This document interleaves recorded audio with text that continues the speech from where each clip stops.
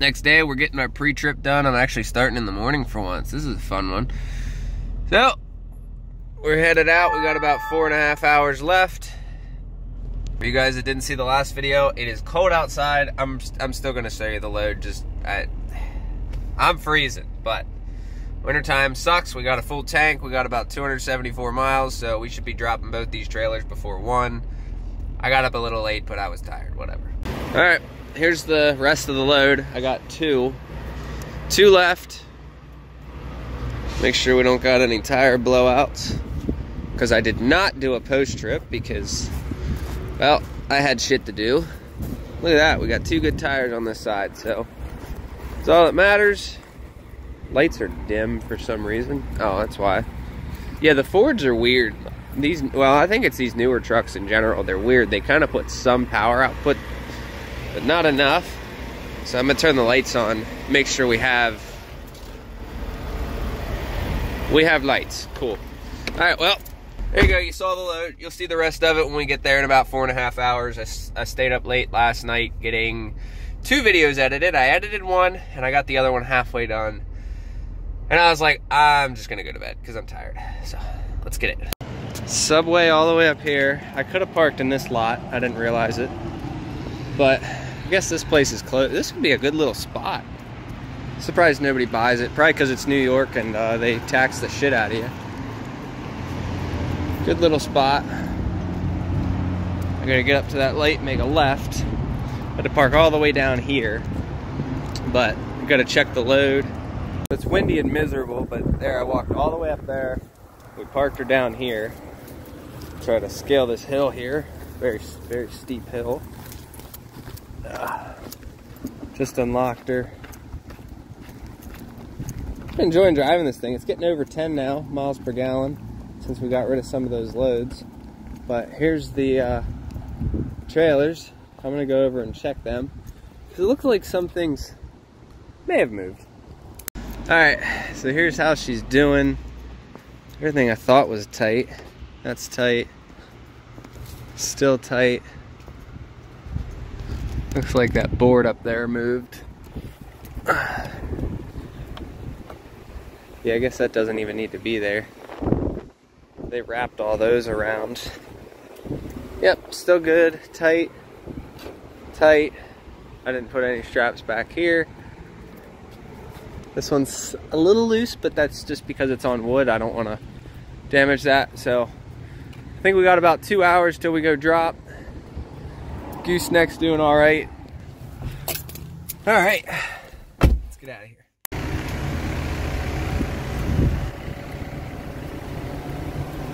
I just got to get a picture of it once it's... The only one that used the forklift, everybody else had cranes come down. Really? Yeah. You usually use slings and pick it up with the sling. That's how they were doing it, yeah. It's kind of nice to have something like that. Yeah. We trying to go to fucking lunch. I was gonna say, I'm like, I can sit around and wait. I'm not in any hurry, but we were going to lunch, so didn't have too much time to film. I got to figure out where the next one's going. It's going right up the street, so I think I'm gonna throw probably 2 straps on it, probably one in the back, one in the front, and we'll call it good. All right. The ratchet that was in here, I had to get a hammer out because the friggin', you can't pull it up through, and it was wrapped in there. So yeah, that was fun. But got it, because you can see if this is here, this won't clear. So I had to use a hammer to like pound it out of the way so I could get it back up through. So I didn't wrap these initially. That's the company that loads them. So I got it, we're all good. We're gonna get out of here.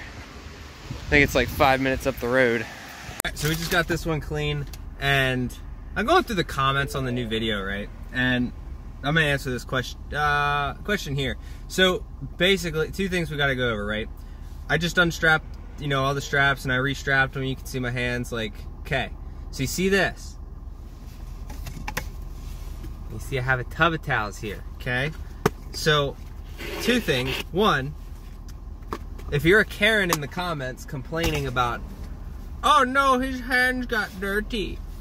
That's what happens when you work on your own equipment. If you're gonna complain about getting a little bit of dirt on your hands, you're not gonna survive in this industry, for 1. Always keep a tub of towels on you. 2, I think I drove for the last 2 days and I haven't had to touch anything on the truck since I did the brakes. So my hands have been pretty spotless. Actually, I've been pretty spotless. It's actually friggin' great. But now look at that. See how much of a difference they make? They're great.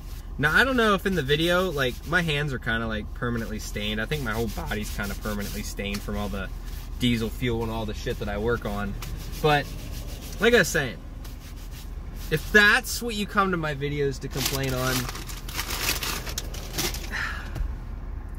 So the other thing too about this truck, right? So I will be getting a Ram again. Don't worry, we're still gonna go with a Ram. Reason being is I just know the trucks. They're a little bit more affordable, and that's just me. Okay, that's my personal preference. This truck basically came up as someone's going to be going in it on the 13th, and it's just sitting, and I was given the offer to kind of do maybe like a little lease agreement on it for the time being. But we don't really have to make an agreement. We can just, like, it's nothing on paper. It's just, hey, come run this truck, tell me what you think, do some reviews on it, make some money, bada bing, bada boom. If not, it was just going to sit. So that's kind of the whole deal on it. It's just, I know somebody with equipment. So I'm still leased under JT Hotshotting. I do have my own DOT numbers and all the other bullshit, but it is way cheaper to be leased on than it is for me to actually go out and get my authority back up. Insurance is expensive in Pennsylvania. So we're gonna get out of here. Like I said, we got about, it's literally a mile. So I put 2 straps on the trailer. It's not gonna go anywhere. I'm going 0.9 of a mile. All right, this is a very, very sharp turn. I'm gonna have to take up the other lane. Look at that. I see why it says no trucks. I thought they just hated truck drivers. Nope, turns out that was a very, very steep turn. Guys, what are you thinking about the Hotshot content? What do you think? Do you want to see more of this truck? I'll have it for the next, I think, 2.5 weeks. So let me know if you guys want to see more of it. Like I was saying, it is a 10-speed, so I'm getting used to that. I do like the fact that I can get rid of gears, but I do feel like a tune, like a transmission tune would, I feel like would be awesome, because it always, it seems to either overcompensate or undercompensate. So it always wants to keep the RPMs around 1300 unless you really lay into it. But we are here. That didn't take long. See if I can't find the entrance to this place. All right, last one. Let's get it off here. They're gonna fork it off, and then we need to grab that spare. Already talked to them. Get these things going. I'll show you on that strap. See how it like just barely fits in there? My dilemma is this only fits if you do it a certain way. So if you do it like that, it does. There you go. See? That's a tight fit. Sorry about the wind. Big ass forklifts.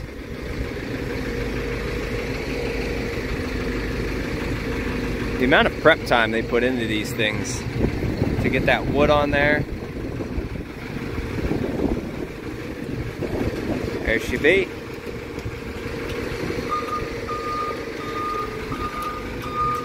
There's Tyler.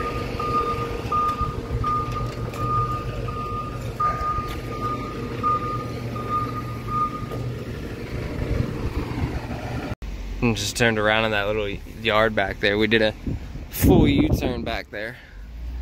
Now we got to figure out where we're going next. Are we going home, or are we going to a truck stop? We're looking for loads. We'll see. If we don't find anything today, we'll have something for Monday. All right, well, so we'll see how jumpy this footage is here.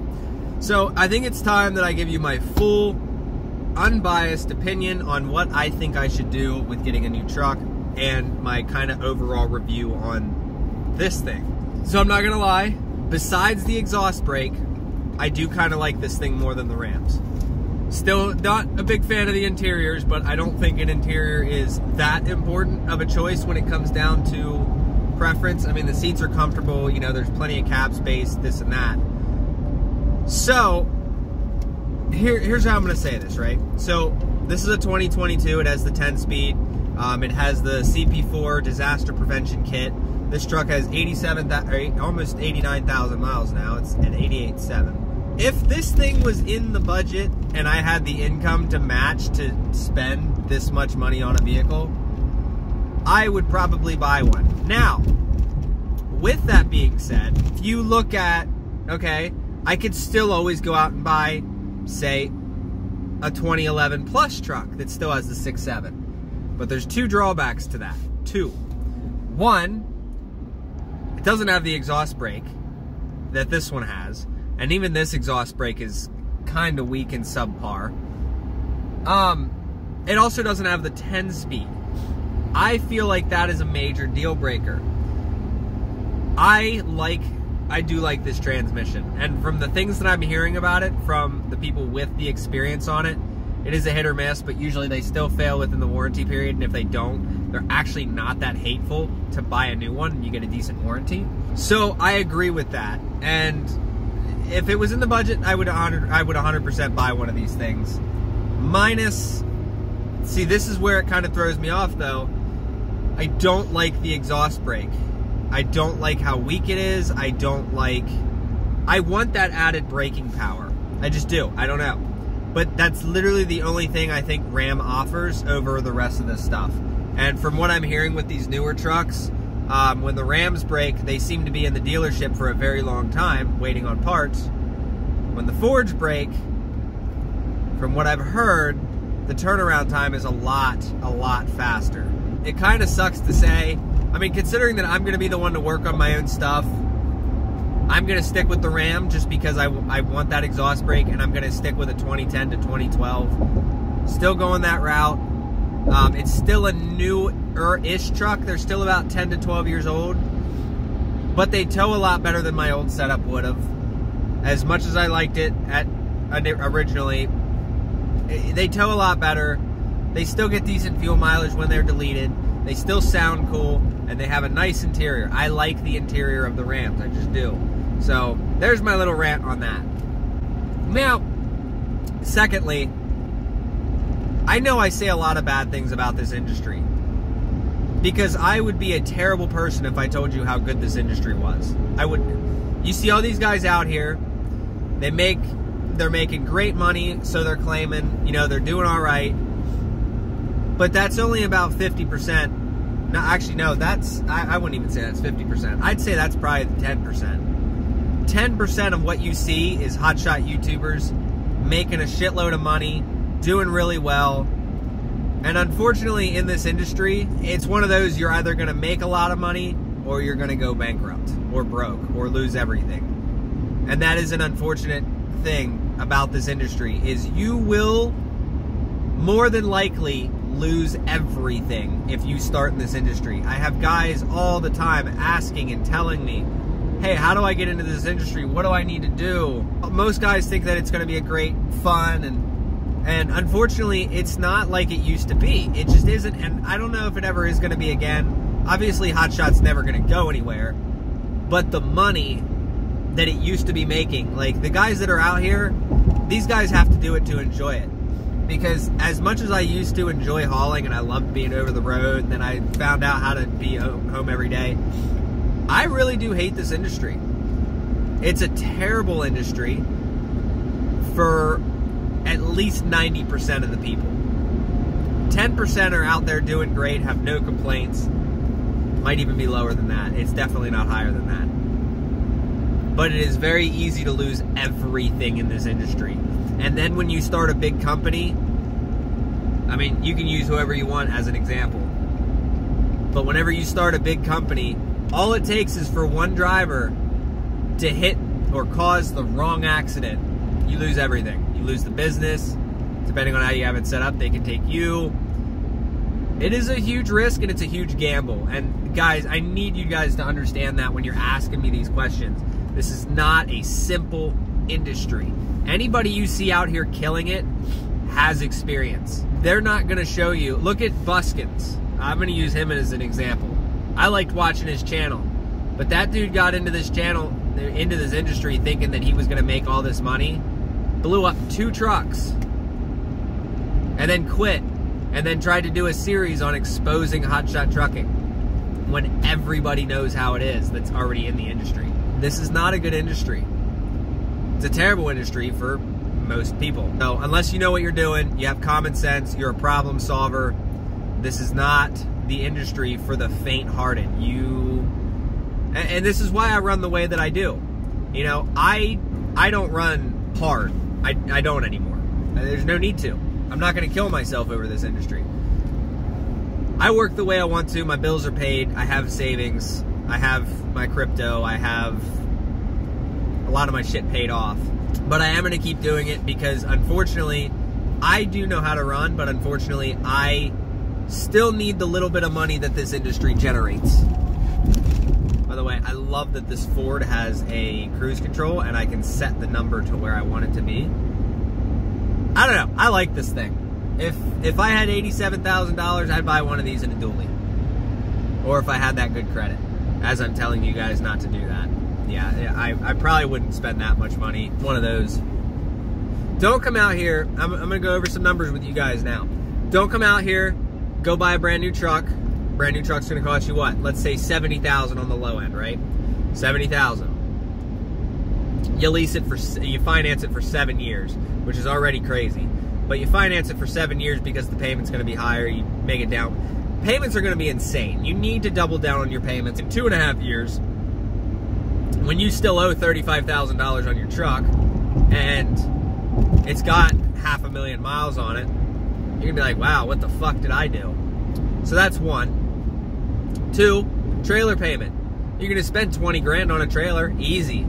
20 grand on a trailer, a brand new Big Tex, $20,000 for a 40-footer. Then you got your insurance. Let's call it $2,000 a month. That's a simple round number, right? Majority of you guys aren't gonna be getting that. So, truck, trailer, between all that, there's, I don't know, $4,500 to $5,000 in payments, just by that itself. There's guys out here that are running just to pay for the fact that they're running because they got themselves in that debt. Now they're stuck here. And that's where it comes to losing it. You get one breakdown on that truck and you can't pay it, you also need to have $10,000 sitting aside. So I got a phone call. Forgot a little bit of where I left off. I'm pretty sure I was talking about the payments and stuff. So I'm going to be home probably in about 3.5 hours. I got to stop and get fuel yet, and then we'll be home for the night. And then they're going to start searching for me for something for Monday in Carlisle. So I'm getting dispatched, everything. This is nice. So I just got to figure out this freight game. I've never really done freight before. And the thing I didn't like about freight was just how inconsistent. Like, there's so much different shit. And then tarps and all that, never liked it. That also kind of ruined the industry for me. Cars, problem with cars is they're cheap. Most people that are shipping cars are broke. Anybody can own a car, doesn't matter. Boats are nice. Campers, I never understood why either. Campers, nobody wants to pay money either for them to get moved. There's a lot of expenses, there's a lot of hard work that goes into this industry. There's a lot of things. Like, if you're gonna run an older truck, you'll run into the shit that I did with my previous truck. Doesn't matter. I mean, even if you use quality parts, like older trucks, they kind of just, they do break. It is what it is. And then you get the newer trucks where Ram has the problem. If you go and buy a new Ram, which I don't recommend, and they break, they're going to be in a dealership for months. And then you're fucked. Because now you're not making any money. I've heard good things about the Ford, so I don't know. Maybe one day I'll buy a new Ford. I don't know that I'm going to buy a new Ram at this point, but we'll see how it goes with the new truck. We see what we do with it. If it makes sense to buy a new truck at some point, maybe I will. I really like this thing. I hate to admit it. The Rams kind of put you to sleep. This, not really. This kind of keeps you awake. I don't understand it. It's pretty quiet in the cab too, but definitely needs some window tint because I hate this thing being a fishbowl. Well, we're gonna get fuel here at the Pilot. And it's damn full. All right, we just got fuel, and now I gotta deal with all those messages on the damn dash. There we go. All right, so just reset it. So now we should be getting pretty good mileage. Now that we're empty. So, also, guys, Ford comes with a gun holder in here. I put my fuel receipts in here, but for all the Democrats in New York, stay strapped or get clapped. That's the Ford area for your piece, but I don't know. My Dodge has always had a good spot for it. I got to find a good spot for it in here.